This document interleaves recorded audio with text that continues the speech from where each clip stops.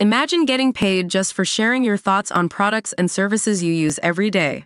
With Survey Junkie, it's that simple. Click on the link in the video description to discover how you can start earning today by taking surveys. Democrats were left in a full-blown panic after Joe Biden's poor debate performance against Donald Trump, leading to talk about replacing the president on the ballot. Biden, 81, fumbled and stumbled in the first presidential debate, sounding hoarse and searching for words as Trump swatted at his arguments. Senior Democratic leaders are reported to be having conversations about whether or not Biden should continue his run for president. Others suggested he be replaced.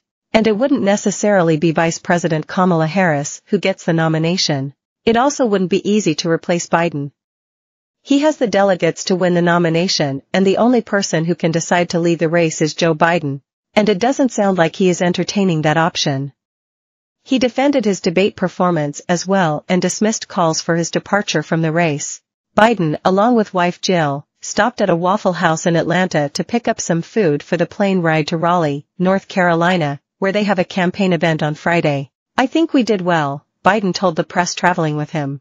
When asked about the calls to drop out and whether he has any concerns about his performance, Biden said, "No. It's hard to debate a liar." The New York Times pointed out he lied 26 times. But is it possible to replace Biden as the Democratic presidential nominee? Yes, but it's complicated by the fact Biden already has enough delegates to have won the nomination. He has 3,894 pledged delegates, and it only takes 1,976 to be the nominee. Under party rules, delegates allocated to a candidate based on their primary wins are bound to their candidate on the first ballot at the convention. And that first ballot usually ends up in a nominee. So legally Biden's delegates have to vote for him. However, if Biden were to drop out, that would mean the nomination would be decided on the floor of the Democratic National Convention in August. His delegates would become uncommitted and able to vote for any candidate they liked. Vice President Kamala Harris would not automatically be the nominee, nor would she have ownership of Biden's delegates, because she was not on any primary ballots. Biden was. But she would be the likely favorite given her status as his running mate. Democrats, however, could choose any contender, including any governor such as Gavin Newsom of California, Gretchen Whitmer of Michigan, J.B. Pritzker of Illinois, and Josh Shapiro of Pennsylvania. Or one of the people that ran in 2020, Transportation Secretary Pete Buttigieg, Senator Amy Klobuchar of Minnesota, and Senator Cory Booker of New Jersey. The Democratic National Convention will be held in Chicago from August 19th to 22nd. Each state sends a certain number of delegates to the National Convention.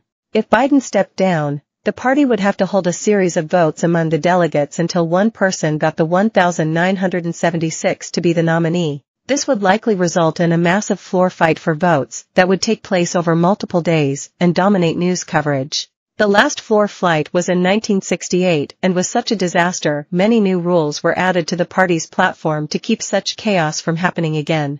That year, Democrats were worried their very unpopular president, Lyndon B. Johnson, could not win another term. Johnson, under party pressure, chose not to run. But the front-runner for the nomination, Bobby Kennedy, was killed by an assassin in June of that year. Johnson's Vice President Hubert Humphrey and Eugene McCarthy had also been running. Neither had enough delegates to win the nomination on the first ballot at the convention, which was in Chicago, the same as this year's Democratic convention. The floor fight began with Humphrey ultimately winning the nomination. It was a huge controversy with riots breaking out all over the city. Humphrey ultimately lost the general election to Richard Nixon. Things would be easier if Biden were to drop out of the race after the convention. If that happened, the party's main committee would pick the nominee, avoiding a convention floor fight. Under party rules, the Democratic National Committee has the authority to choose a new candidate if either member of the ticket, the presidential or vice presidential nominee, withdraws or dies. Party Chairman Jamie Harrison would consult with Democratic leaders in Congress and in the demo.